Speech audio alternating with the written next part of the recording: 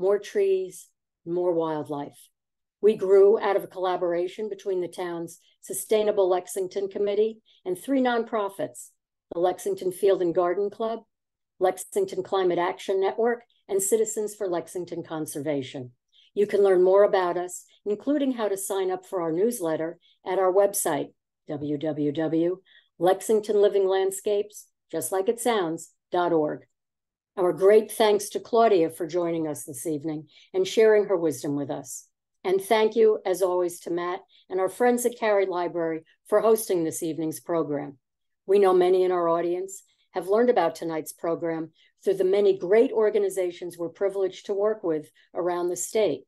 And so a warm welcome to all of you who found this program through the Massachusetts Pollinator Network, the Mystic Charles Pollinator Partnership, Grow Native Massachusetts, Mass Audubon, Lincoln Land Conservation Trust, and others. Also a warm welcome to any of Claudia's new neighbors at Piper Shores in Maine joining us this evening. We're very glad to have you with us. After Claudia's presentation, we'll have a Q&A session moderated by Charlie Wyman, another member of our Lexington Living Landscapes team. If you have questions, please put them in the Q&A, not the chat, and we'll get to as many of them as we can. Let me now introduce our speaker and get out of the way. Claudia Thompson is a landscape ecologist and the founder of Grow Native Massachusetts, and served as the organization's president and executive director through its first decade. Claudia's work as a landscape ecologist is deeply informed by her personal experience over 3 decades, transforming her relatively small urban garden in Cambridge into a rich habitat where she has documented more than 80 species of birds. Her lifelong career in the environmental sector has included other notable roles, serving as Director of Education for the Appalachian Mountain Club, Director of Drumlin Farm for Mass Audubon, and on the board of the New England Wildflower Society. Claudia, thank you so much for joining us this evening. The floor is yours. Well, thank you, everybody. Thank you to all of you at the library and at Lexington Living Landscapes for inviting me to discuss one of my very favorite subjects. The structure of tonight's program is threefold. I'm going to spend just a couple minutes talking about the challenge in front of us, which can be a little depressing, but I think it's important to understand the challenges we do face to preserve bird diversity and to reverse the declines that we're experiencing. And then I'm going to have a lot of fun talking about what my landscape in Cambridge, Massachusetts taught me over 31 years while I was also working as an ecologist and an environmental educator. And then we're going to distill that case study of my garden into the larger principles and lessons that involve supporting bird diversity. So here we go with the things that aren't quite so fun, but that we need to know about the challenge in front of us. About 4 or 5 years ago, 4 years ago to be exact, Science magazine published a peer-reviewed article in September of 2019. And I'm sure you probably know Science is a very highly respected journal. This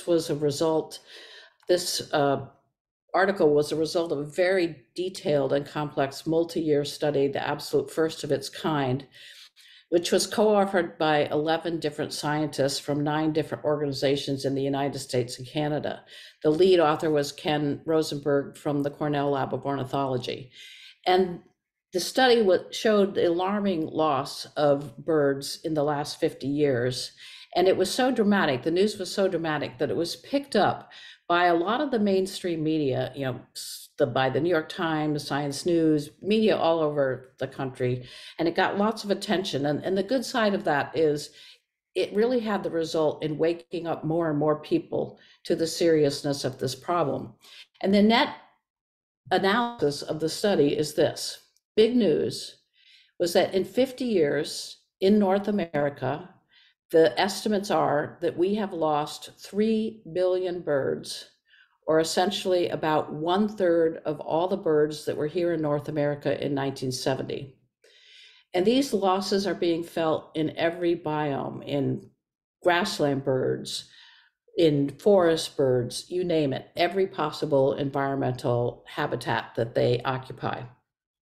And the data for the study came from a tremendous amount of networks, monitoring networks, radar records, citizen science, which is well established in the ornithological world. And the importance is certainly very much about bird life, but it is also about biodiversity as a whole, because birds are really great biodiversity indicators about the health of our landscape. And because there's so many of us who love birds, they are one of the few fauna groups for which we can amass the kind of data to get the results that this study gave us. So the biggest declines are being felt in most of the populations, but the majority of the birds that are experiencing, say, 90% of the declines are the wood warblers, sparrows, blackbirds, finches, flycatchers, thrushes, swallows, quail. Essentially, for those of us in New England, all the birds that we love and see that are migrating birds in our woodlands and grass are the ones that are really suffering these severe declines. Now, that said, there are even declines in some of the more common species, like the Baltimore orioles, like hummingbirds, kinglets, cardinals, jays, and crows. The only positive news in the study, and it's good to have positive news, is that our waterfowl, many of our ducks, and some of our raptor populations have actually increased in the last 50 years rather than decreased. And that's because of conservation efforts, particular for in wetland species, certain wetland species, and certainly since the banning of DDT, some of the raptor populations have recovered. Prior to the 2019 report that was published in Science, there was a coalition, and there still is a coalition of organizations that study birds and risks to birds, called the North American Bird Conservation International, or NABCI. And NABCI in 2016 issued its very first conservation vulnerability assessment for all 1,100 plus native bird species that there are in North America, i.e. in the United States and Canada and Mexico. And so this was pretty important science and information as well, because it gave us specific information about the risks to every single one of the species. And what NABCI found in their big picture was that of all the bird species that occupy North America, whether it's partly through their migratory life cycle or wholly in North America for their entire life cycle, that 1/3, 37% of all birds are on what they call a watch list for possible extinction. And what that means is they may not be on the endangered species list right now, but their pattern of population declines is so serious that they are at risk of actually then making it to the endangered species list. And they gave a conservation concern score for every single one of those 1,100 plus species. And so what I'm going to do is take that information as it applies to what I call the New England and Mid-Atlantic landbird species, and let's look at how those species are being evaluated. There are about 180 species, if we're in a landscape here in New England, that we would expect to encounter: eastern temperate forest birds, a few grassland birds, and some generalist birds. And of those species, the 180 species, 70 are classified as low concern, so relatively stable. 25 are watch list species, meaning that's in the group that NABCI says is really at high risk of heading towards extinction, towards endangerment. And then 85 species are of moderate concern, which means they're declining. There's some real risks that they face. And so that's about almost 1/2 of the eastern temperate birds. If you take a subset of those eastern temperate birds and you just look at warblers, and warblers are, of course, all migrants, the dramatic data is higher in terms of the danger. You have 39% of all warblers are on the watch list, and almost 1/2 of all warblers are of moderate concern. And only 14% of the warbler populations are considered fairly stable or of low concern. And why is that? I think we know it's logical why that is. Warblers are migrants. It's the migrant birds that are suffering the most. And if you think about what life is like for, let's say, a migrating ovenbird, which is in the warbler family, they make a nest that's egg-shaped like an oven, hence they're called an ovenbird. That nest is laid on the ground floor, the forest floor, in leaf litter. It needs the protection of forest habitat. It needs to not be at risk to predators, dogs, cats, whatever. And so it's not surprising. It's a small, teeny little bird. It weighs less than an ounce. It depends on the insects in the leaf litter, and it's very sensitive to the forest fragmentation that's happened over the last half a century. And similarly, if you look at an example like a wood thrush is actually a watch list species. So it's one of the ones at greatest risk. A wood thrush weighs just a little bit over an ounce, and it migrates spring and fall. So you can see from the map that it spends its breeding season in eastern United States and a little bit into Canada, and it spends its winter in Mexico. The blue is the wintering season, and so non-breeding season. And so these birds that are migrating, and many of them migrate further south than Central America, many of them go to South America, even the tips of South America. These birds are migrating thousands of miles back and forth each year.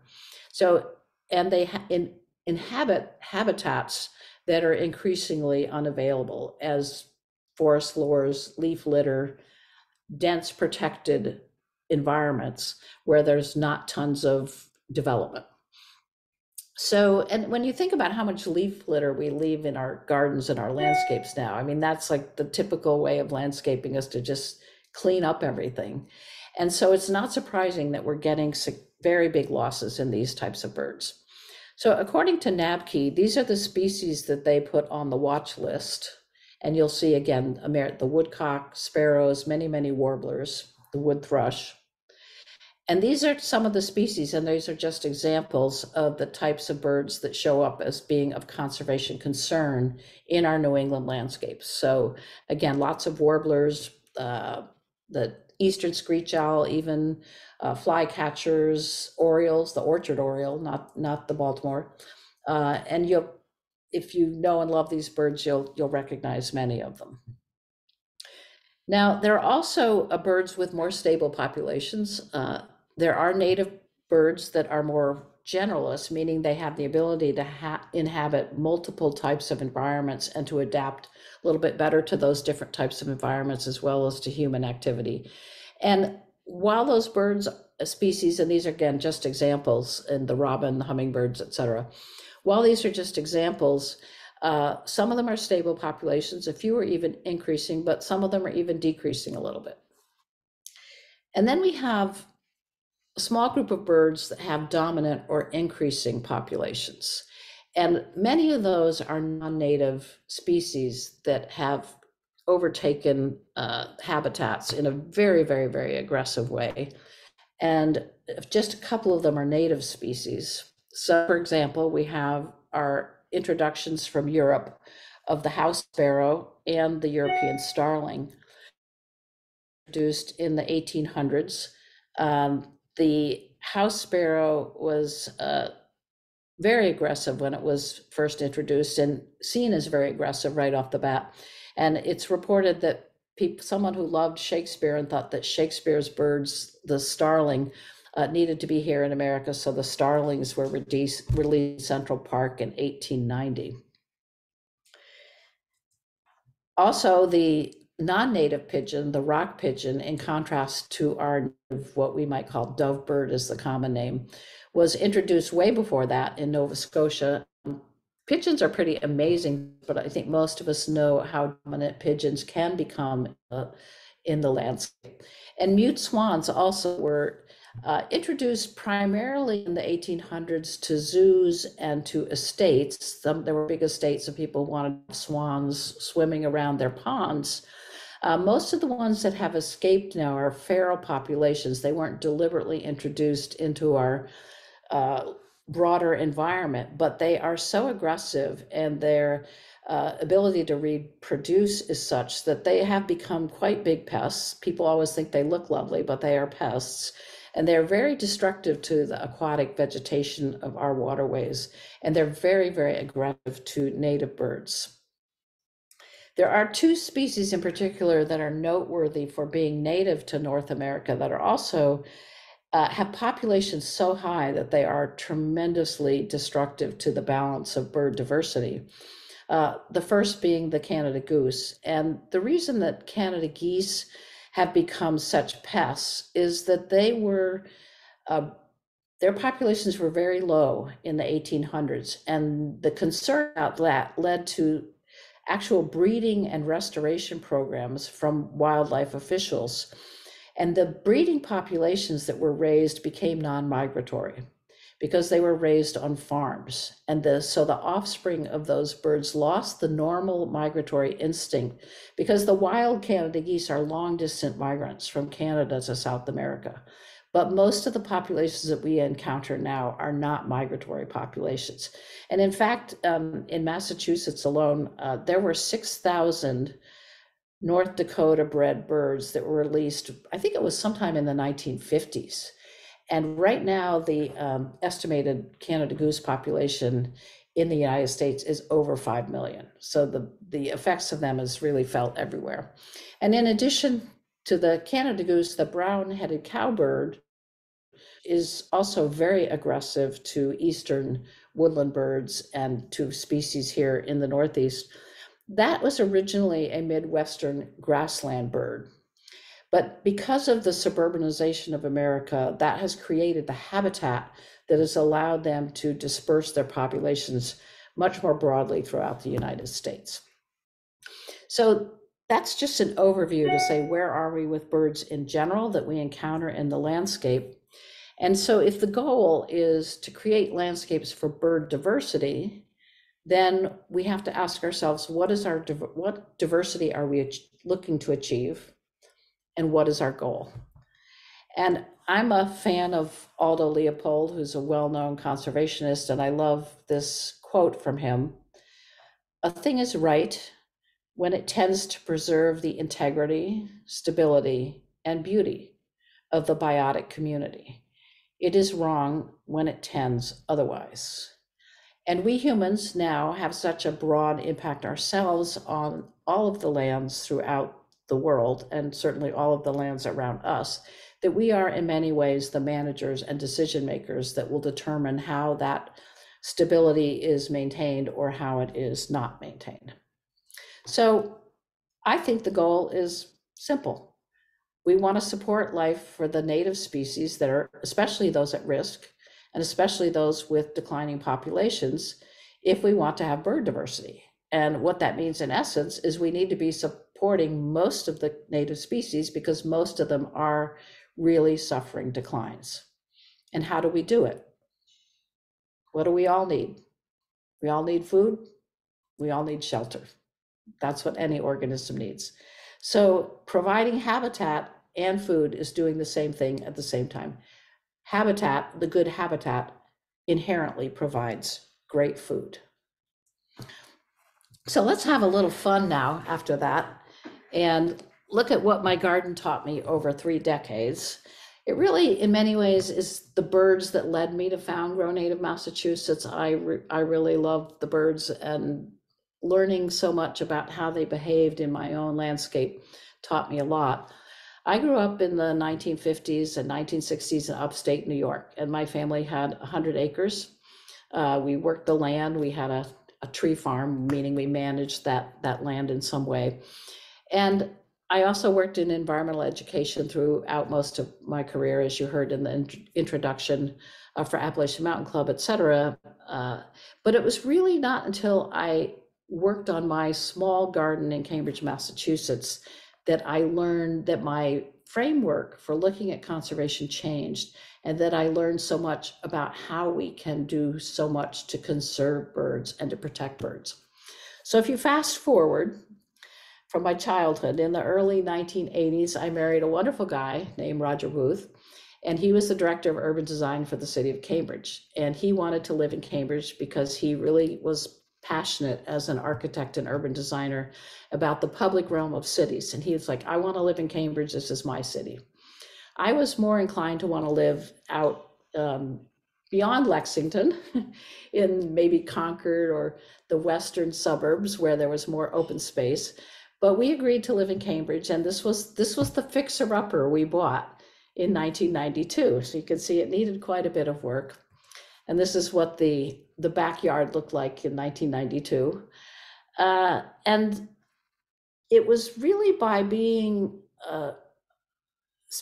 creating a garden ultimately from scratch, essentially, on this small piece of land, that I learned so much more about how to be a steward and what I could possibly accomplish as an ecologist or a conservationist. Sometimes limitations are a good lesson. So here's an aerial view of the two-family house that we had, and the lot was 7,300 square feet, which was good sized by Cambridge standards, but not good sized by suburban standards, and not as large as some of the larger houses in Brattle Street in Cambridge.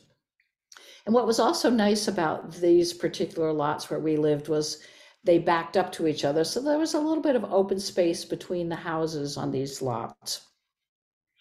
And after 5 years, working on the landscape was a lot cheaper than fixing the house at first. So we kind of focused on that for the first few years.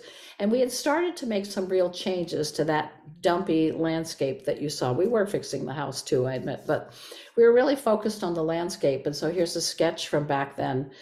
And what had happened is we'd taken down that horrible old garage. As a child growing up on 100 acres, I had never really gardened because the woods were right there. But I was now undertaking the creation of a space, which you could call a garden or you could call a landscape. And in the 1990s, that was the decade, certainly in Massachusetts and a little bit, I think, in other parts of New England, where we really started to pay attention to invasive species. That was the era when the Massachusetts Invasive Plant Advisory Group was formed. I don't think those groups had yet been formed quite in the other New England states. It was the first state to establish a prohibited plant list. And I got fully on that bandwagon as a person. So these were the 11 species of invasive plants, 7,000 plus square foot property, all of which I basically successfully controlled or removed. And that was cool. That was good. And when I began to garden in 1993, I started conventionally, I think the way most people start, which is I didn't have a plan. I used native plants. I used non-native plants. I picked species based on their aesthetics and cold hardiness. When we first took down that dumpy old garage, we had to bring in some topsoil to fill where a lot of rubble had been taken out. And I said, well, let's go to Weston Nurseries and get some plants. And Roger said, well, it's your birthday, so you can pick out whatever you want. And he didn't have any idea how many plants I could fit in a car. But again, I was really just getting plants that appealed to me without any kind of the framework that I have today about the importance of native plants. But I quickly began to use more native species, in part because I liked their aesthetic, and in part because I just intuitively wanted a kind of dynamic, a little bit of a self-sustaining landscape. But the other thing that happened was the more native plants I started using, I started seeing more birds. So by the late 1990s or about 2000, I started documenting the species I saw in our gardens. And this is what our garden looked, where the garage was after about 15 years. And so there had been many tree plantings. There had been moving of trees. The neighbor's elm tree had died. So all of a sudden my shade went to sun. But I was starting to understand the plants more, and I was starting to see more birds, and I was beginning to understand the seasonal cycles. And this was the tipping point for me of changing my conservation paradigm and realizing that my landscape could be a critical player. I remember at one point going into a meeting when I was on the board member of New England Wildflower Society and now Native Plant Trust, and just bubbling about how many birds I was seeing in my garden. And it was it just completely changing how I looked at things. It was very, very exciting.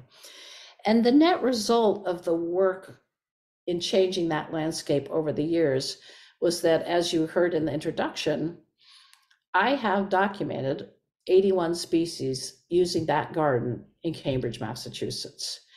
Of those, 2 were watch list species, American woodcock and wood thrush, both of which had stopped and used my garden in various ways during particularly the spring migratory season. It was pretty amazing the first time we saw woodcocks stop over. That first woodcock we saw must have flown in for, if not 500, 1,000 miles or quickly before it got there, and it was exhausted, and it spent 24 hours just hanging out in the back before it probably went out to Lincoln and Concord or somewhere else. And then we used to, and I would say not so much in the latter years, we used to pretty regularly see the wood thrushes migrate through in the spring.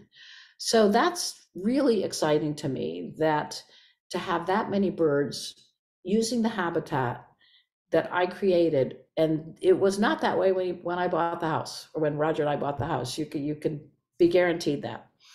And so here are a few of the other species that we documented in our garden. These are all species of moderate concern.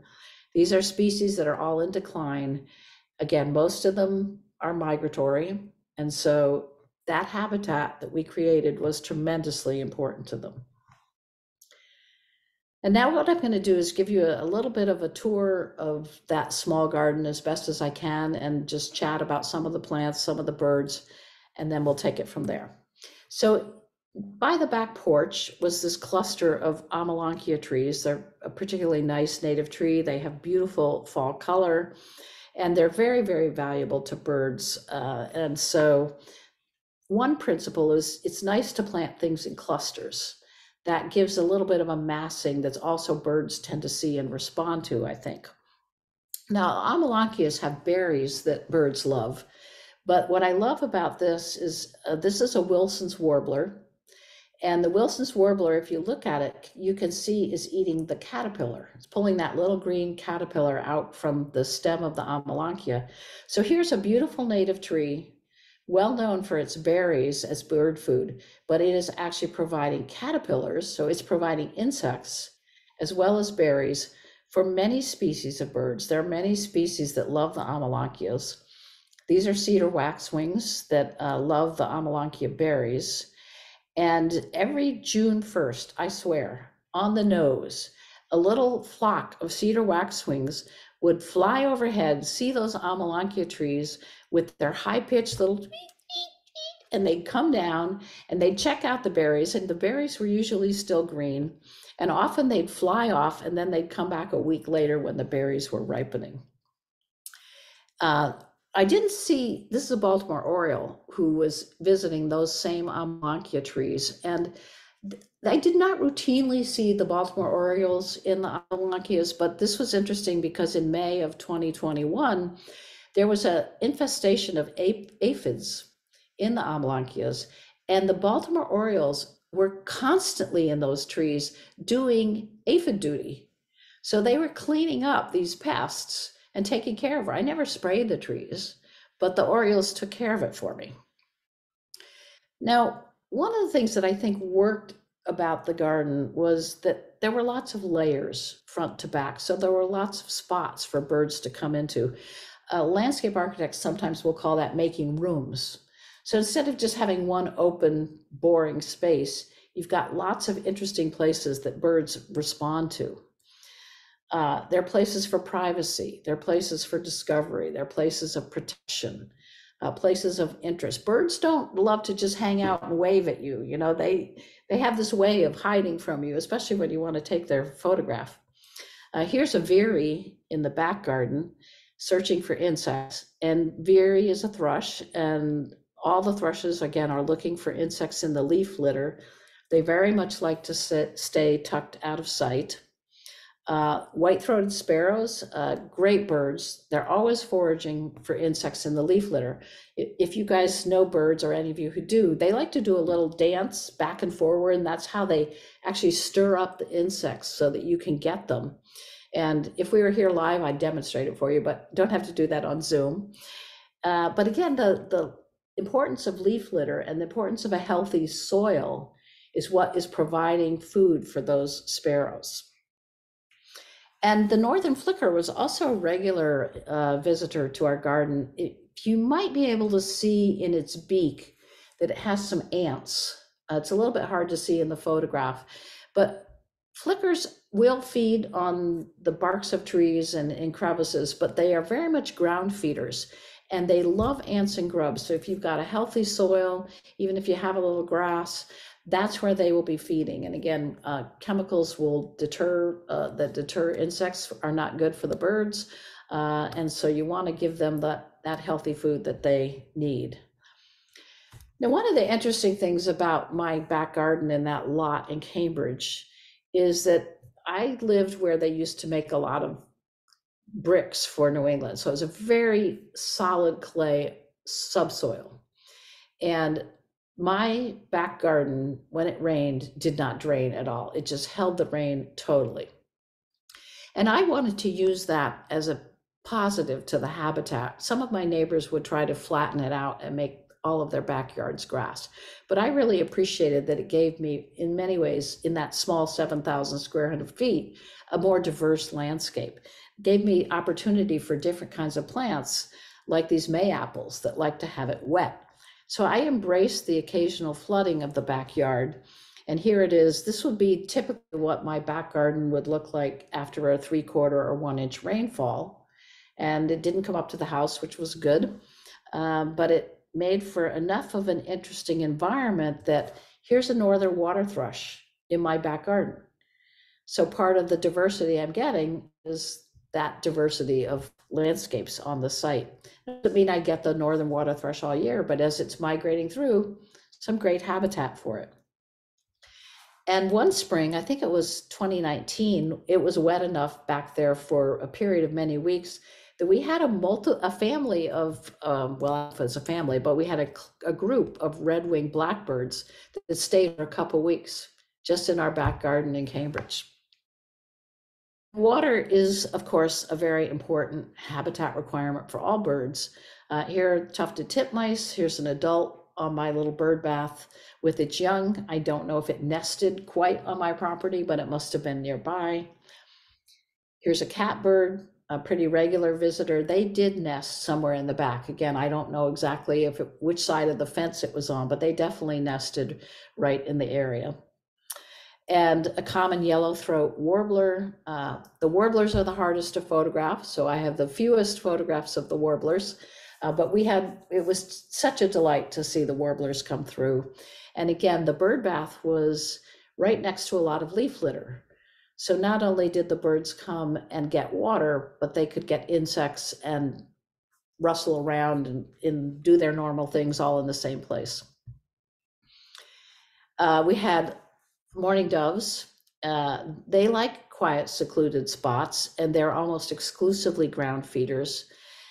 They do primarily eat seeds, but an important part of their diet is snails. They really need the calcium in order to lay their eggs. And they're known, as you can see in the lower picture, for fanning their wings out and sunning themselves. That's one of their favorite little things to do. They're kind of what you might call our native pigeon. They're very fast flyers. They can actually, when they're flying, go up to 50 miles an hour. Here's a red-bellied woodpecker. This is a silver maple tree trunk that was at the back corner of the property.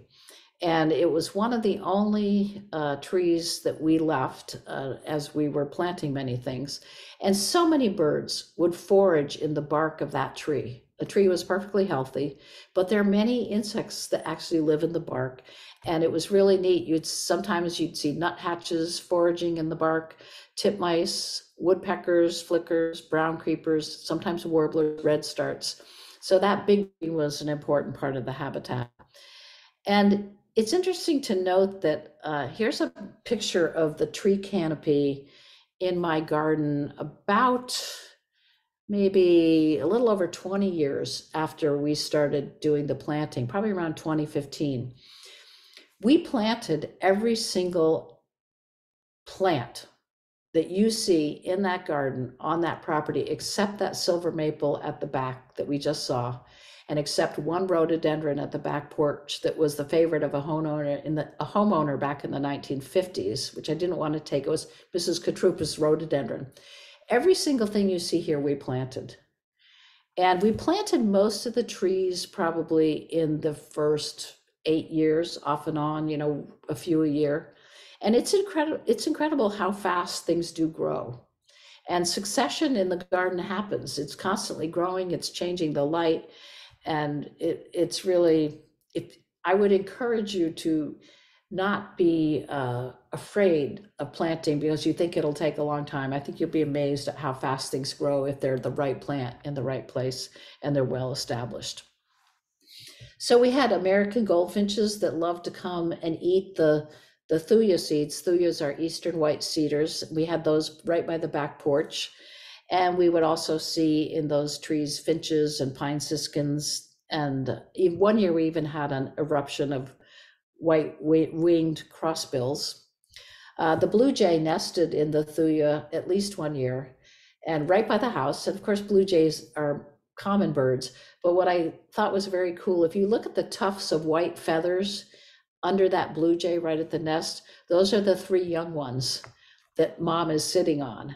And it was really neat to have them nesting right there within, like literally within 10 feet of us, down lower off the back porch. And then at the back door, I had this lovely batch of cardinal flower and some rudbeckia and a few other plants.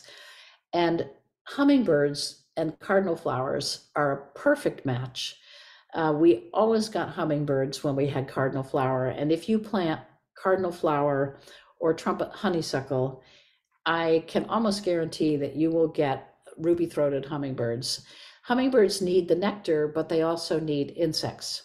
And there's a perfect mutualistic coevolutionary relationship of hummingbirds and cardinal flower.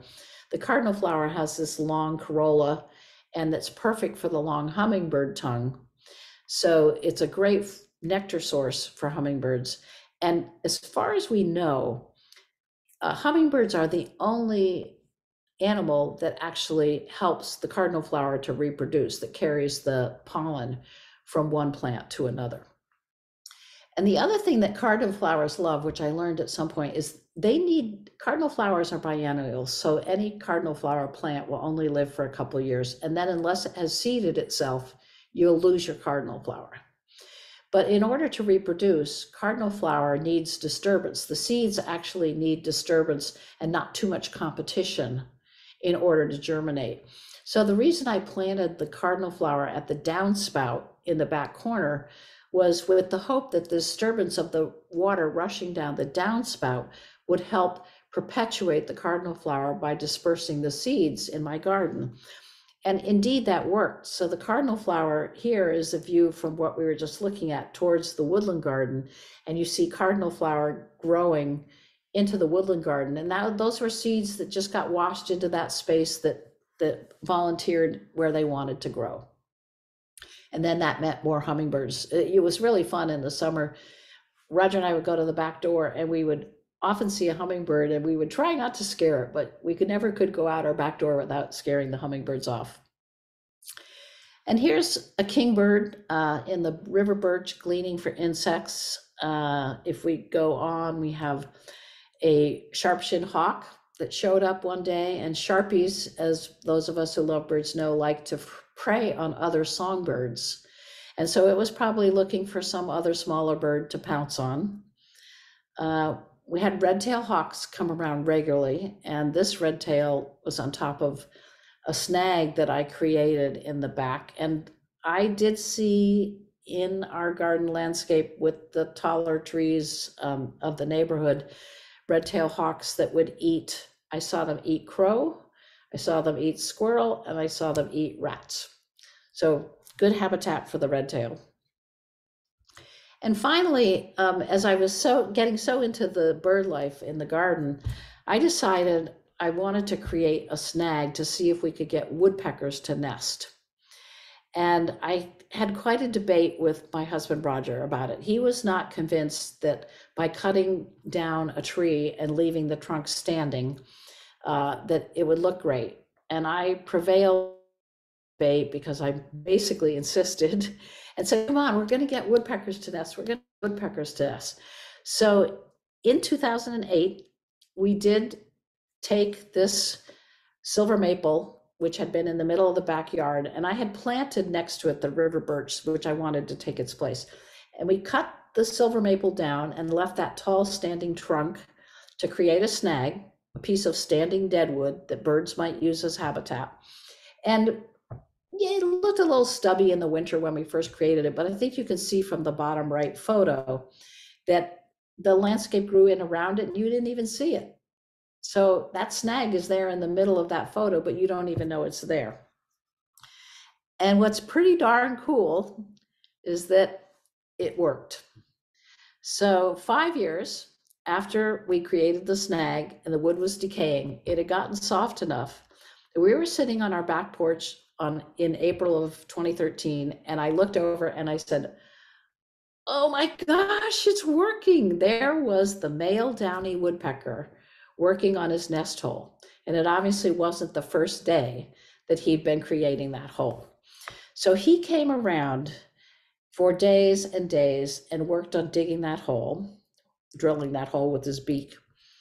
The flicker came by, the northern flicker came by to check it out, but Mr. Downey was not going to give up his hole, and the flicker moved on. And this was a male downy woodpecker, and he worked generally a couple hours a day, and he would come back every day and dig out the hole. And it took him 2 weeks from the time we first saw him start to get to this point. So after 2 weeks of work, he's almost all the way into his nest hole. And all of a sudden he got all the way inside, popped out and turned around. And it was like, oh my gosh, he's getting that hole big enough that he can go inside now. And then several days later, this is the female. The female came by. This was April 21st. And she seemed to kind of neaten up the hole around the edges and peck at it a little bit. And we thought, wow, I mean, this was 2.5 or more weeks that we had watched mostly the male drill that nest hole, go in, dig it out. The male would go in far enough later in the drilling of the nest hole that he'd come out with his head and spit out the wood chips like this, and they'd scatter down to the ground. So it was a lot of work. And a lot of the bird resources will say that the male and the female share the nest building, but in this case, I have to say the male did most of it. She came along at the end and kind of neatened it up. And then there was a flutter of the two birds together, and I thought, should I be watching this? I'm not quite sure if they're mating right now. And it seemed pretty quick, and then it was really quiet. And for many weeks, it was really quiet. And I thought, I wonder, was it successful? Did she lay eggs? Do they have a brood? And oh yes, this is May 1st. 6 weeks since I first saw the downy working on his hole. And what was happening is both mom and dad were flying back to the nest hole, and they're feeding. If you can see it, this is the female, I believe, and she, in her beak, she has about 8 caterpillars, and she's feeding this guy. And this is a small male. You can't see the spot on the back of his head, but he is a male. We knew there were several young in the nest hole, and the mom and dad are flying back constantly with these wads of caterpillar and feeding them.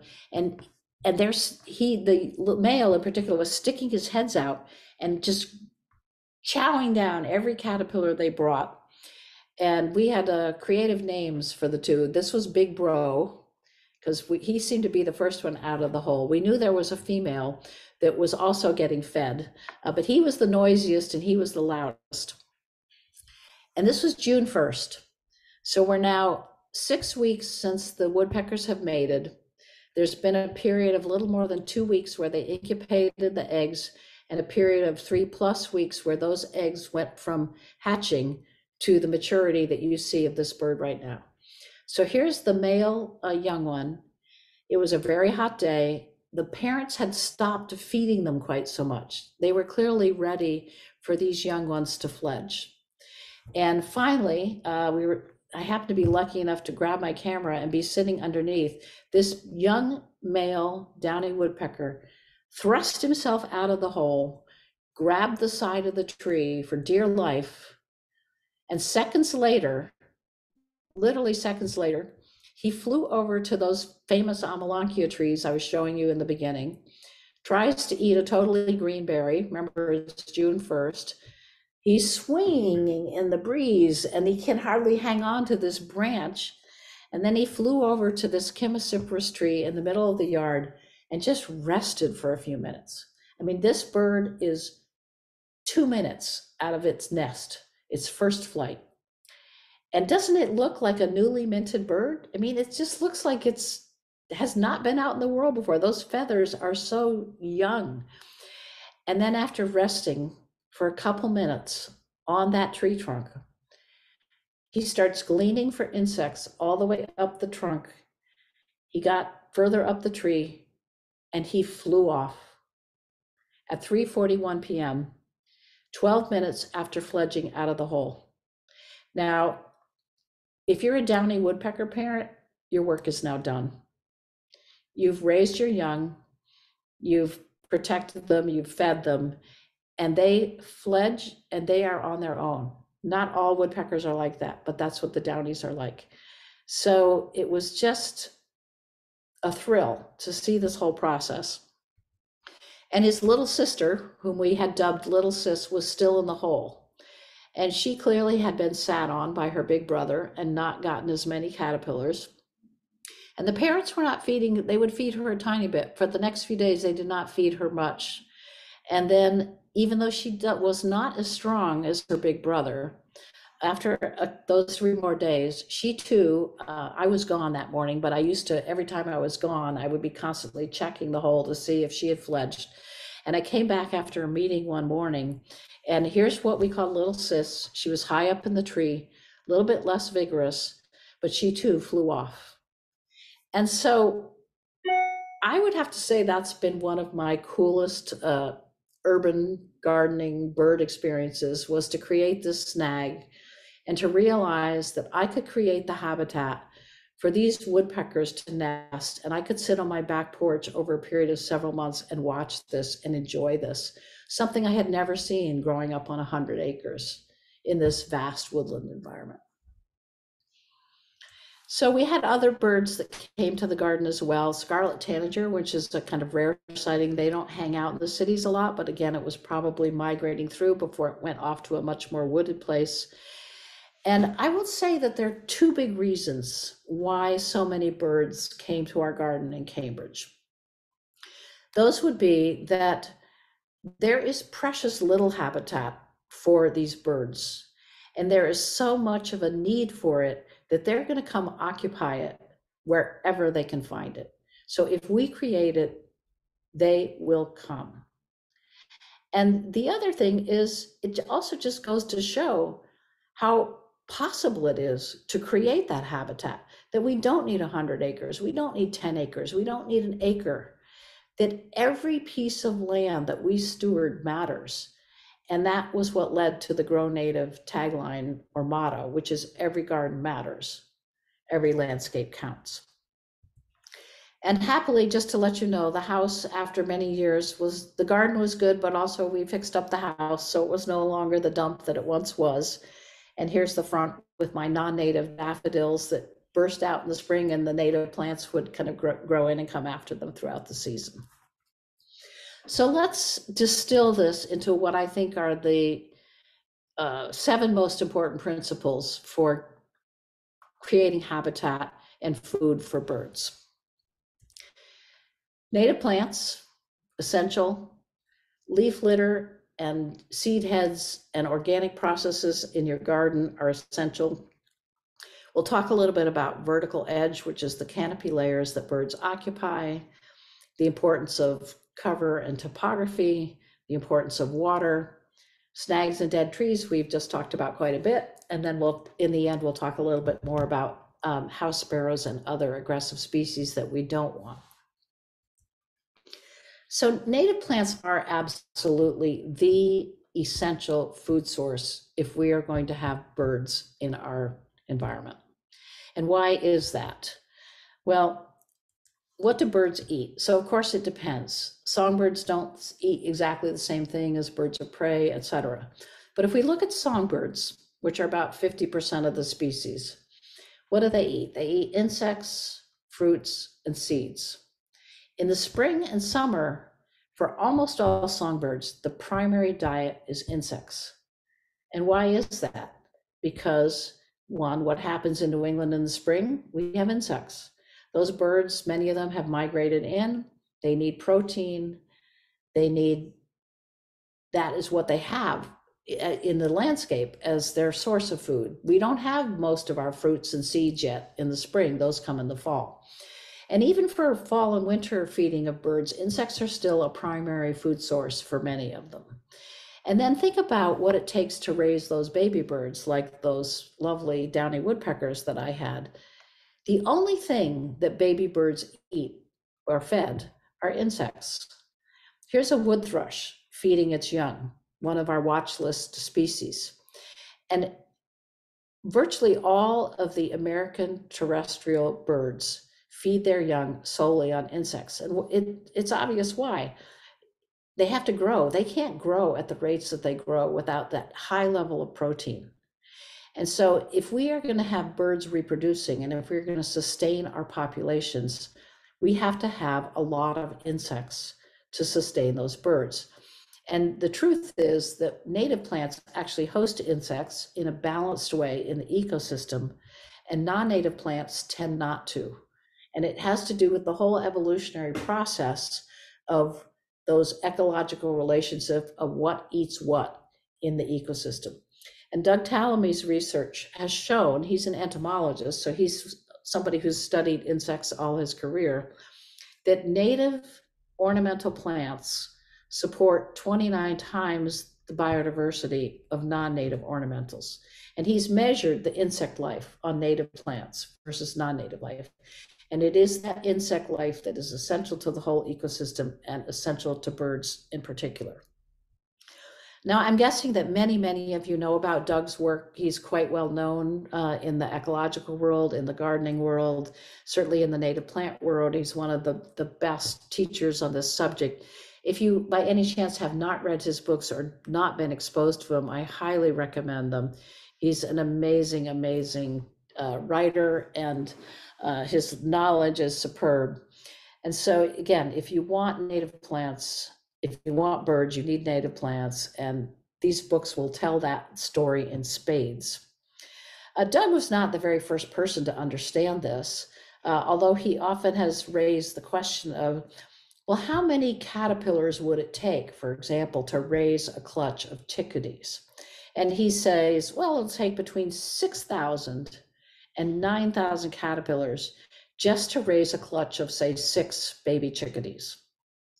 That was based on original research that was done by William Brewer and others in 1961, where they basically counted mealworms that chickadee parents took to the young to see how many they took to the nest. And that was how that number really was originated. But whatever it takes, whether it's 5,000, whether it's 6,000, whether it's 7,000, if it takes that many caterpillars to raise one batch of baby birds of one species, think of how many we need to have in our environment. And that's why we need a preponderance of native plants. So if you want to have an impact on your landscape, I suggest starting with your trees and shrubs, because trees are the anchors of the landscape, and they will also host the most Lepidoptera, the most caterpillar species, and they cost the most, they're the hardest to plant. So you want to think about the trees and shrubs that you're putting in order to make a difference to biodiversity. Now, trees as hosts for Lepidoptera. Lepidoptera are just moths and butterflies. It's the scientific name for that group of creatures. And because caterpillars are very important as bird food, that's why Doug uses them as an indicator of the best host species, the best kind of trees to plant. So oaks are his absolute favorite. because there are about 80 different species of oaks in North America, and the total number of Lepidoptera species that they host are over 500. Any of these are good trees to plant. Even if you're not planting the ones that host the most, any native tree that you plant is going to be a good host plant. But certainly oaks and cherries and birches and maples are really, really important. There's a longer list, and these are, again, lists that you can get out of reading his literature or going to some of the websites of, again, how important are these particular species in our environment in terms of the caterpillars they'll provide. And then a question is raised is, okay, so if native plants are essential, how much of the landscape needs to be native plants so that we can sustain bird populations? And this is a graph from a study that was done by Desiree Narango, and she published the report back in 2018. What she did in Washington, D.C. was study Carolina chickadees. And so she took this suburban environment and studied how much native tree biomass there was versus non-native tree, and found that unless the native tree biomass was at least 70%, it was not enough to sustain the caterpillars and the insect life that those birds needed. So that the moral of the story is you want at least 70% of your biomass, and that's, again, this is one study in one particular situation, but you want a substantial proportion of your plant biomass to be native if we're not going to have declining bird populations. In my own garden, over the years, again, I didn't say everything had to be native. I had a few favorite lavenders and other plants. I have my bulbs, but I did ultimately, because I felt like the plants really worked well together, have about 90% of the plants in my garden be native plants. Now, in addition to the native plants, we've talked a little bit about leaf litter and how important it is.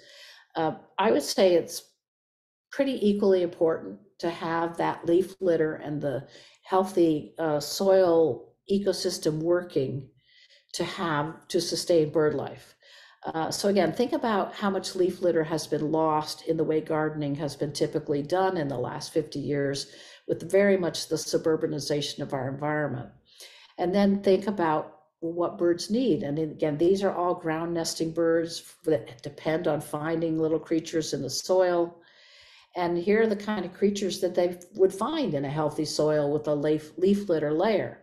Almost all of these are arthropods. There are arthropods and a few worms, but there are all kinds of juicy little treats in there that are essential to their diet. So in my own garden, this is what it looked like in the fall. And the leaf litter would be delivered every fall, a leaf at a time, gently. I didn't have to buy it. I didn't have to do anything. And it was wonderful. And I loved that there was that fall texture, there was that fall color. And I once had a landscaper who said to me in the spring when he was leaf blowing my neighbor's property, says, "Hey lady, if you don't blow the leaves off your property in the spring, your plants won't come up." And I thought, oh my gosh, well, what happened? What did plants do before humans were running around with their leaf blowers? But it's not true. This was my garden in spring, and in spring, all those beautiful woodland wildflowers and ground covers would emerge up through the leaf litter. And within a month or two, this is what the ground plane in my woodland garden would look like. Came up perfectly. The leaf litter was nourishing the soil. I probably early in my gardening used some fertilizers. I stopped using fertilizers. The fertilizers were the leaf and the cycling of the nutrients and the soil ecosystem working. So here's a lovely grouping of this low bush blueberry, bloodroot, native azaleas, ferns.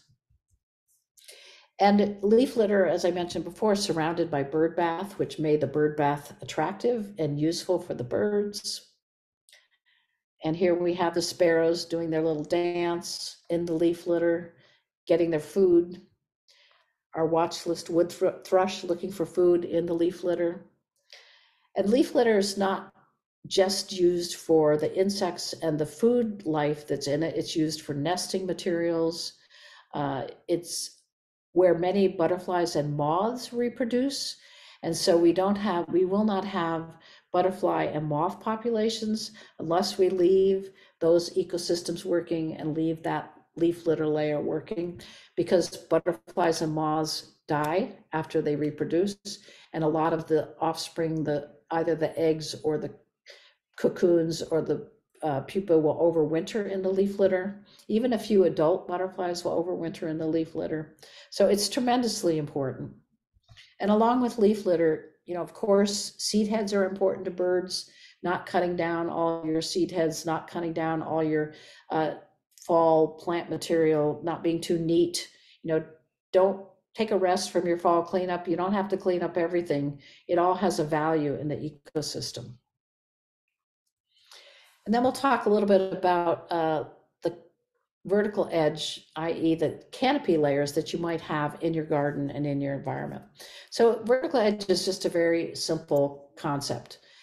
Certain bird species tend to like to occupy high canopy, like tall trees, and that would be orioles, for example. And the sharp-shinned hawk that was in my garden, it likes to be at the mid canopy layer. And the flicker really likes the ground plane. Now, of course, not every bird says, well, I'm only going to be in one spot. But the more canopy layers you have, the more variety of bird species you're going to have. So this is a nice diagram from the Cornell Lab of Ornithology showing that typically different birds will be in the overstory, the midstory, or the understory. Kind of logical thesis. So in the high canopy, again, no birds are exclusive to one or the other, but you'll tend to get hawks and crows, swallows and orioles. A lot of warblers will occupy all over the place, but they'll certainly like the high canopy. And in your mid canopy, you'll get generally a slightly different mix of birds. So you want to have some mid-level trees. You want to have, again, the more variety you have, the more birds you'll have.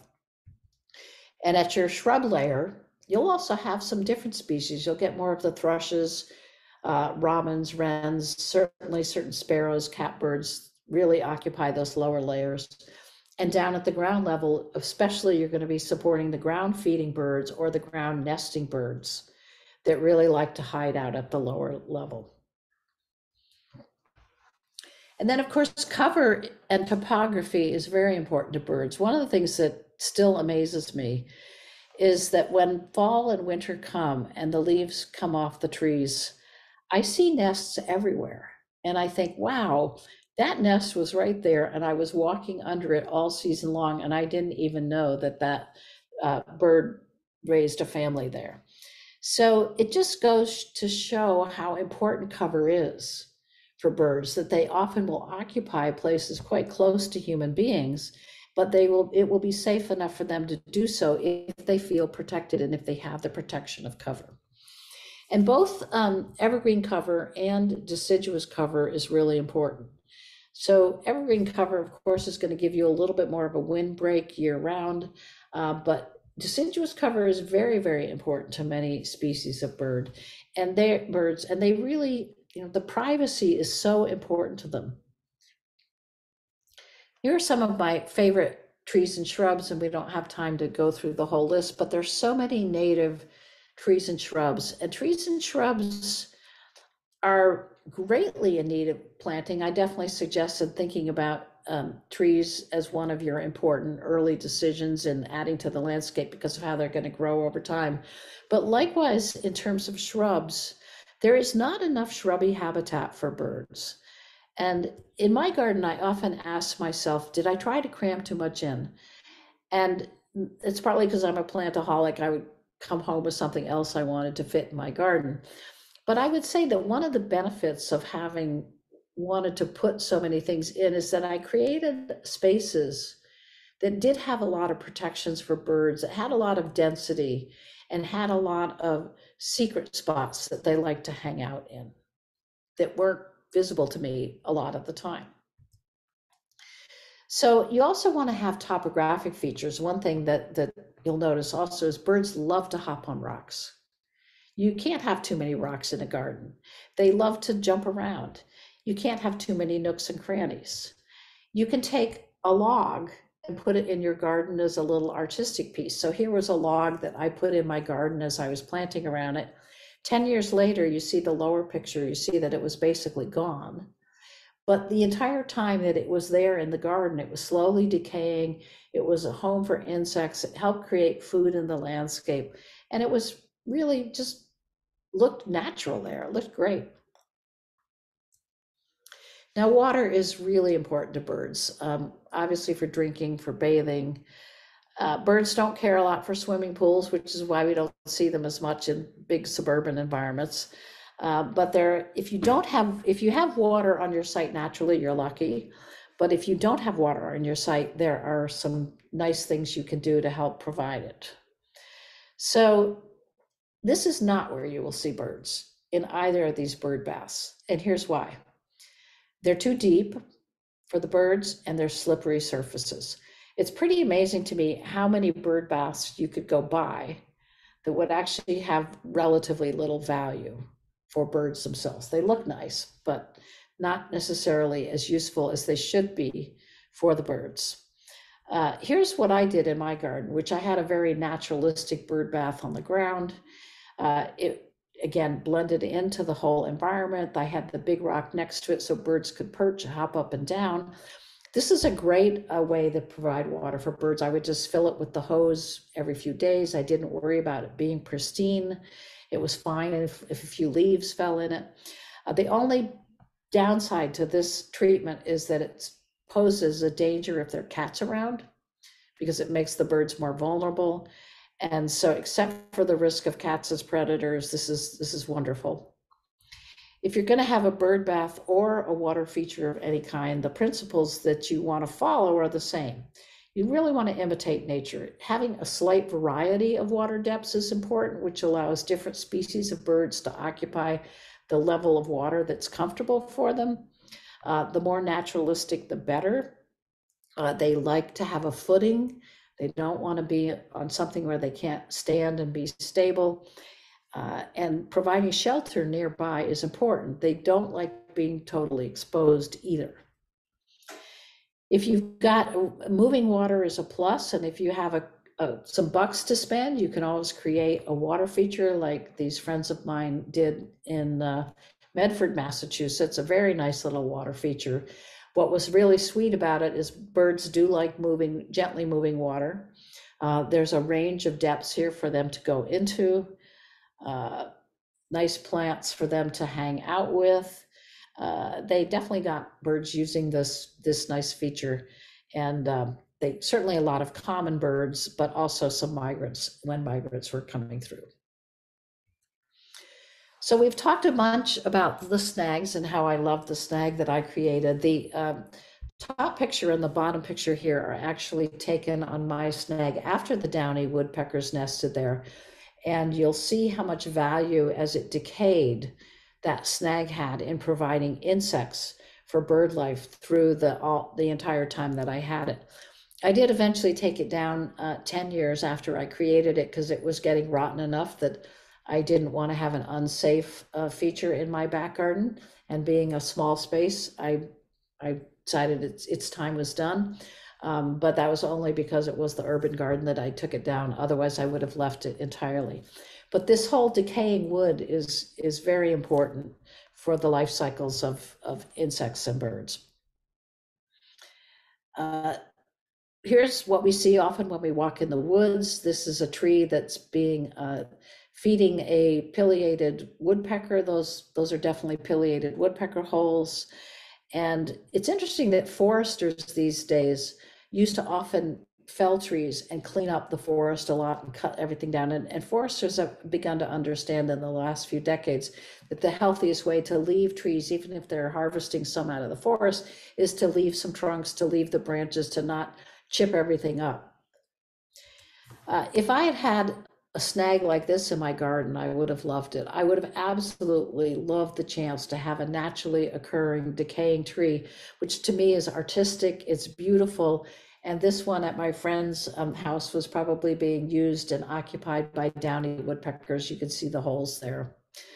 Again, a naturally occurring snag is an artistic thing. as well as an ecologically important feature. And if you think about our cavity nesting birds, so we all know woodpeckers, sapsuckers, which are really woodpeckers and flickers, those are all primary cavity nesters. But even chickadees and red-breasted nuthatches are sometimes primary cavity nesters who will nest in aspens or trees that have soft enough wood that they can drill their own holes. But after the primary cavity nesters, we have many, many secondary cavity nesters. And these are the birds who come in a year or two later and occupy the holes that have been created and abandoned by the primaries. So bluebirds, tufted titmice, flycatchers, many warbler species, wrens, brown creepers, and owls, of course. Those are all the secondary cavity nesters that depend on somebody else in the ecosystem creating their nests that they're going to occupy later. And finally, let's not forget the value of brush piles along with snags. Again, it's all this process happening in the environment that provides protection and decay and the organic transitions of our ecosystem are what make it healthy. So the moral is there are places maybe to be neat and tidy right around your most immediate house entrance. You don't want chaos everywhere. I know people don't want that. But our tendency as landscapers and gardeners has been to make everything a little too neat and a little too tidy, and how to integrate that landscape and the healthy landscape into one that still has ecological value. Finally, I just want to say a little bit about why we don't want birds like house sparrows. These birds really do displace other birds, and they're called house sparrows or English sparrows because they were imported from England. And they were introduced around 1851. And William Brewster, who was a famous ornithologist, he's the first president of Mass Audubon, he was the curator of birds at Harvard University, lived in Cambridge, not far from where I used to live. And he witnessed what happened to the birds in that ecosystem, in that part of the city, back in right around 1873 to 1878, a complete change in the birds that were inhabiting that part of the city because of the introduction of the English sparrow. And in fact, there was such a debate between 1873 and 1878 over the effects of the English sparrow introduction that period of history in the ornithological world is called the Sparrow Wars, because some people thought it was fabulous that we had this new bird that we didn't have before. But good observers of birds who watched what was happening to the bluebirds and so many other birds who were now being driven out of where they had previously lived could predict what would happen with this explosion of population of sparrows. And there was a recent study done just a couple of years ago about house sparrow sites where house sparrows were dominant and present, and how much that resulted in a decrease of other bird species because of the behavior of the house sparrows. So if you just think about how they behave, they're called house sparrows because they find every possible part of the built environment to be really suitable for nests. Here's the building nests in their eaves. They build nests under solar panels. They love privet hedges. They love bobbed yews. There are so many things that we do in our conventional environment that provides habitat for house sparrows who then become dominant in urban and suburban situations. So my philosophy is sparrow-proof your houses and sparrow-proof your landscape for the house sparrows, that is. And that just brings to a few comments on birdhouses. Birdhouses are a huge industry. They can be simple, they can be fancy. They are intended to be homes for all these cavity nesting birds that we're talking about. The challenge of birdhouses is that the size of the hole that's appropriate for bluebirds and a lot of the birds that we would like to provide habitat for is also the same one that is the size for English sparrows or house sparrows. And so again, in many environments, if you put up birdhouses, the house sparrows will dominate. They will drive out the bluebirds, they'll drive out the titmice. They will destroy their nests sometimes in order to create their own nests. So my advice to you is if you're going to put up a birdhouse as a as a substitute for what we need, which is the snags and the natural environment where those cavities are present all the time. If you're going to try to create it artificially through birdhouses, please monitor the birdhouses so that you do not, if English sparrows do inhabit them, you can remove them. English sparrows are not protected by the Migratory Treaty Act because they are not migratory and they are not native. So you can control, you can addle the eggs, you can remove them, and it is perfectly legal to euthanize the sparrows to control that overabundance. And if you use bird feeders, the question is, what kind of birds are you attracting? Are you attracting the birds whose populations are in decline, or are you attracting birds who are pests like sparrows? So what I did when I was in Cambridge, because we did have squirrels and we did have a lot of sparrows, was I used a Niger cedar. And that was the only bird feeder I would use, with the hopes that I would get more goldfinches, and some of the smaller, sometimes chickadees and juncos would come to that. If you live in a place where you have good bird diversity to begin with, you may be able to put up a feeder and get a nice diversity of birds that you want to support. But again, the thought is, are you providing food for the birds who need it, for the species who need it, or are you providing feed for squirrels or sparrows or birds that you don't want to have? So here are the thoughts on bird feeders. More than 50 million of us do feed birds. It's an incredible industry, but more than 1/3 of those species of birds, all the species of birds, are at risk of extinction. And as we know, many are species of moderate concern. So there is no way that we humans can feed the bird species we want to protect and we want to have come back without native plants. We are not in any way capable of artificially providing the feed through birdseed that those birds need. And they need the insects, they need the protein, they need the diversity of food. And we all know that over the past few years, we've had problems with avian flu and needed to take bird feeders down. So get your native plants, get your strong gardens in there, and that's the best thing you can do to support the birds.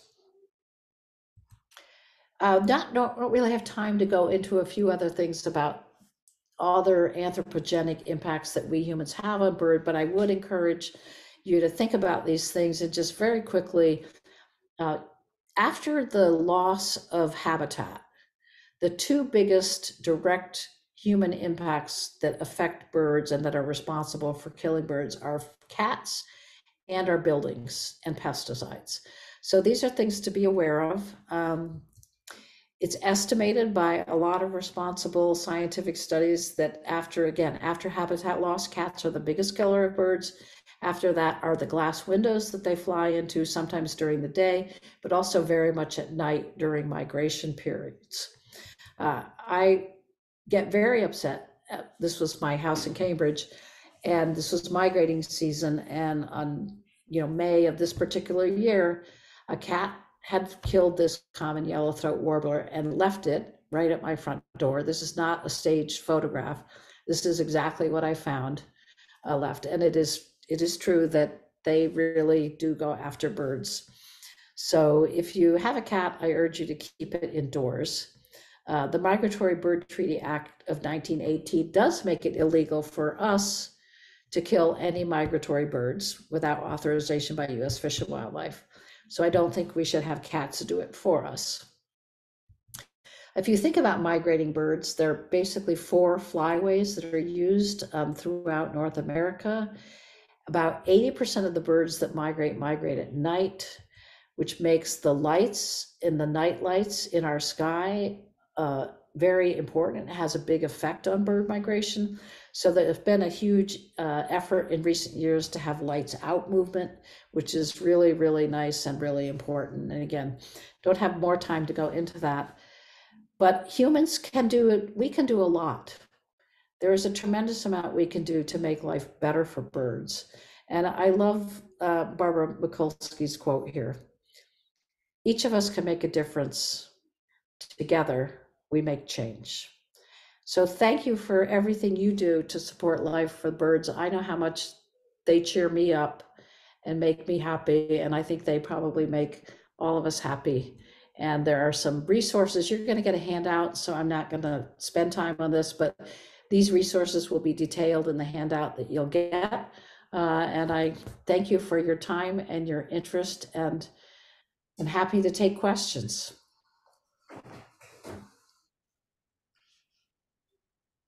Wonderful. Claudia, thank you so much. That was fabulous. It's so inspiring, and especially on a 7,000 square foot lot. I mean, watching what you did with that. I mean, I've got 9,000 square feet, and I'm thinking, oh my gosh, time to get going. I expect 100 birds, Charlie.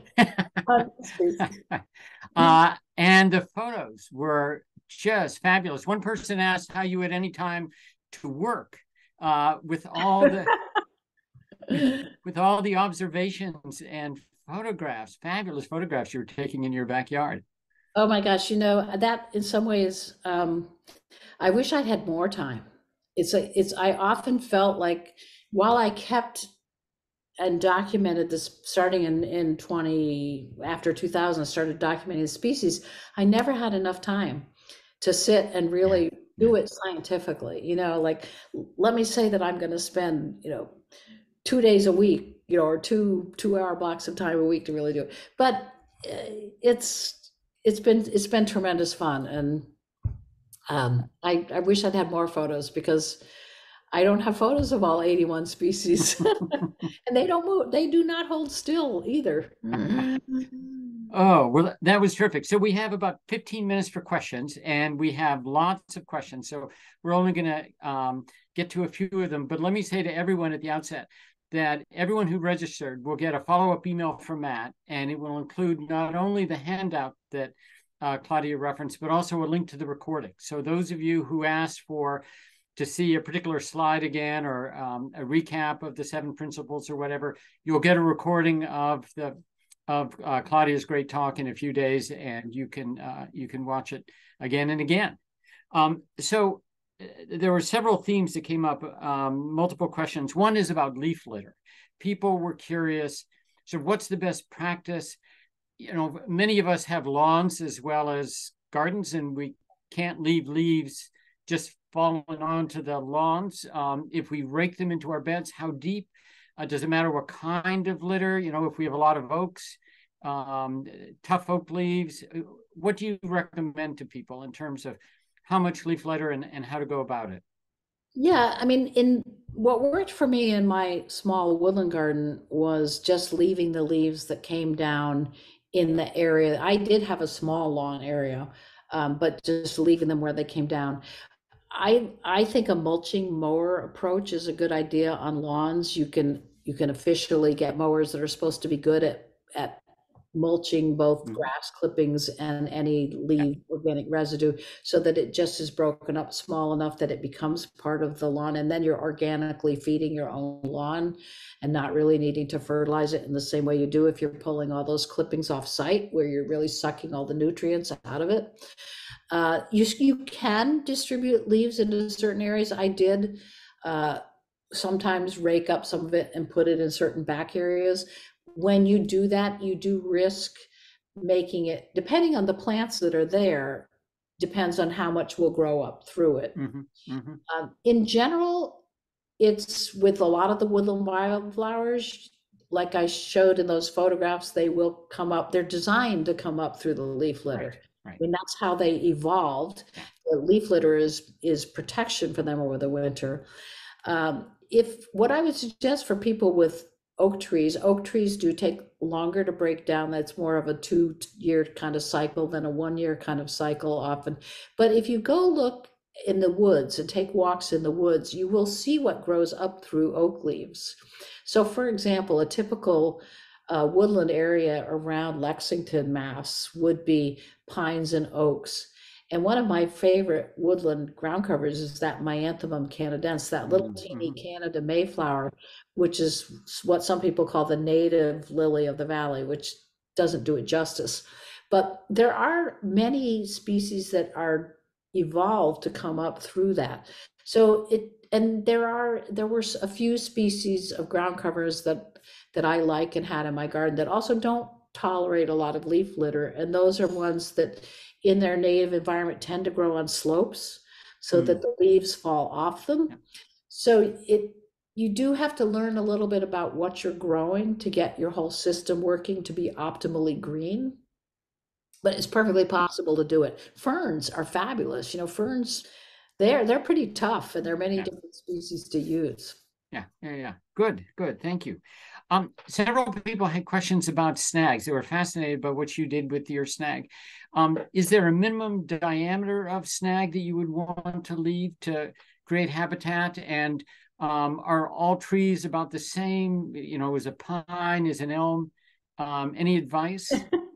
And do you leave an entire dead tree, or are you best cutting it back to just the trunk like you showed? Well,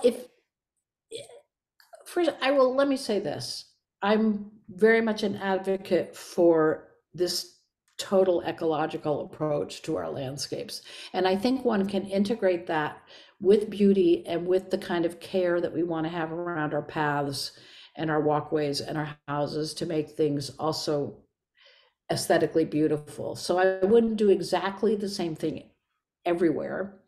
But in general, I would, yes, I'm totally all for editing the landscape, because, you know, a great example just is something like Acadia National Park. I don't know how many people know it, but a lot of people have been there, and there are beautiful carriage paths that were made by the Rockefellers. And when they created those carriage paths, they worked with Beatrice Ferrand, who was a famous landscape architect, and they created view sheds and clearings in trees so that you could have views. And this is humans saying we're taking a certain amount of control over how our landscapes work. So I'm not at all opposed to editing and managing the landscapes we have while we maintain something that is ecologically completely healthy.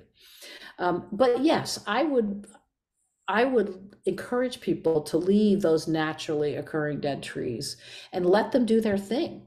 In every point of decay, something useful is happening. Obviously, if it's a safety issue, you're going to take it down. But there's no perfect, and to the different species, yes, of course, they're quite different. Something like the primary cavity nesters, the idea that a chickadee is a primary cavity nester when it doesn't have the same kind of beak as a woodpecker. So those downy woodpeckers were making a nest in a silver maple, which is a little bit of a softer maple. Right. It didn't happen for 5 years. Now, maybe it didn't happen for 5 years because there weren't enough in the city, or maybe that tree had to get soft enough over the 5 years for it to grow, it to be soft enough for the woodpecker to be able to get into this inside. Clearly, that little hole it worked harder to get through the first inch or two, the outer layer of that snag, than it did once it got inside. It could start spitting out the wood chips. And what was fascinating was, as that snag continued to rot, I got to see how big the nest was inside. So the hole that those woodpeckers were going in and out of was about that big, like 2 inches, maybe 2.5 inches. When it started to decay and I could see how big the nest hole was, it was about this big. It was about at least 18, if not 20 inches tall. And that woodpecker had dug out most of the inside of that tree trunk. So a little sapling is not going to be big enough for a downy woodpecker. On the other hand, if you're a chickadee or you're a red-breasted nuthatch, a small aspen trunk might be big enough. And even if it's not going to be the snag by itself, again, the decay and the insect life in that decay is going to provide a lot of food for birds. Where I'm living now, there's 2 remnant patches of woods where some construction was done to build where I'm living. And those 2 patches of woods have so much life. And there's just, you see the birds flitting in there all the time. It's beautiful. Yeah. Wonderful. Several people had questions about the invasive jumping worms that we've been hearing much about. And we know they're in Cambridge, they're in Lexington. Did you have them on your property? Do they provide food for birds? What are your thoughts about jumping worms? They scare me a lot. They really scare me a lot. I mean, earthworms are not native. And so back when Grow Native was young, I think I wrote a column around 2013 about earthworms not being native. And we knew from research back then about places in the woodlands where we're losing our woodland wildflowers because of earthworms. And there have been studies in New Hampshire and in Minnesota of documenting this. And in my own garden, I learned that I could not grow wintergreen because earthworms were disruptive to its very fine root system. And Asian jumping worms are so much worse. So here's my advice. You do not want them if you don't have them. I did not have them in Cambridge in my garden. And I keep referring to it in the past tense. My husband and I just moved last summer, so we were there for 31 years. It's a little odd to talk about it in the past tense, actually, but we did not have them. I think once they get established, they're going to profoundly affect what we can grow. Mm-hmm. And that scares me a lot.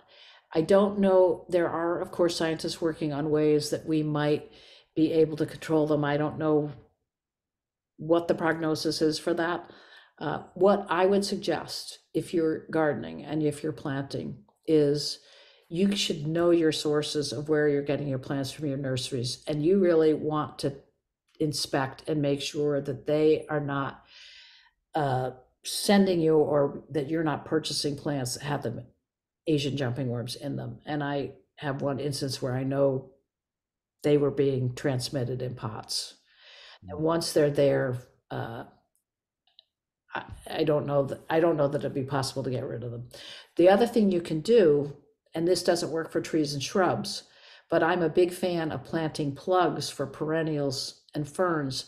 Plugs, when they're ordered, you get a tray of 50 and you get a lot of small plants, but they're grown in these containers and they're not going to have jumping worms. And the nice thing about plugs for perennials and grasses is that you can buy a flat of 50 plugs for $70, $80, and you can cover a lot of area. But we're all going to, and you can do bare root plants. I mean, that's a perfect way to not get Asian jumping worms. But start to really know your nursery sources, and really, people sometimes think plants cost a lot. When you think about how much work grows in responsibly raising plants so that we can come put these beautiful creatures into our environment, it's not really that much money. I mean, it's not a money-making business. And so buy good plants, support your good producers. Yeah, that's great advice. That's great advice. And it's been encouraging to see in Massachusetts new native plant nurseries popping up around the state that just focus on native plants. And I think Grow Native has a list. I know Living Landscapes has a list, so I would encourage people to patronize them. It's interesting. There's still a shortage, considering how many of us are now on the native bandwagon. Yeah. But it's been great that it's has provoked a proliferation of growers. When you recommended that people sparrow-proof their homes, several people ask, how do you do that? What do you have in mind? I'd like to know too. Yeah, think like a Any sparrow. Advice? So look for every possible spot where you might build a nest if you're a little sparrow. When that wreck of a house that we bought in 1992, it took us a couple of years before we could even afford to redo the porches, but I knew enough by then, and not wanting sparrows, that, for example, instead of having a beam that's a rafter and a beam that was holding up the rafters and just having them sit on top, notching them so that, that's a place that sparrows love to sit, is where you've got a roof coming down and there's a little perching spot under the eaves of the roof, as they love it. The neighbor's house where I was photographing, you saw them loving a little spot up under the eaves. Anything that's flat enough, and even if it's fairly angled, it's a place that they can build a nest. They will use dryer vents, solar panels. Great that we're doing solar energy and that there's a proliferation, but there was a roof that I could see where solar panels were installed that became a total home for sparrows and pigeons. Yeah. And so then if there's that space underneath, you've got to find a way to put a guard around them. Yep, I'm going to be getting the ladder up in the spring to take a look at ours. So yeah, good. Yeah. You mentioned cats and the damage that they do, and Allison added a note. I don't know if you're familiar with Bird Be Safe, but they create colorful collars. I don't think any self-respecting cat would want to be seen in one, but they create colorful collars. I looked it up on the web while you were talking.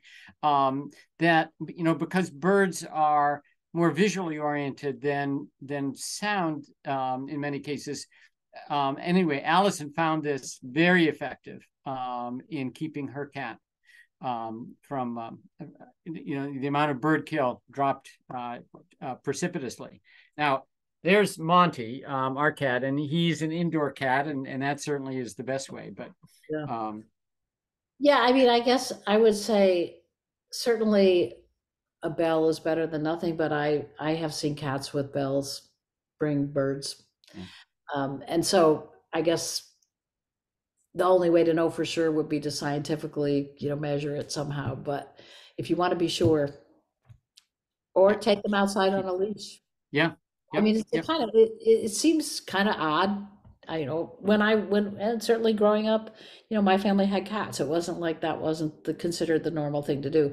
But I think, again, over 50 years, the change that we've seen in these loss of birds and in the populations and in the effect of all our activities does mean coming to terms with what we're learning about our impact. And so, it's not like any of us are perfect or that there's always the best answer, but I would say, I would still encourage people to keep them inside.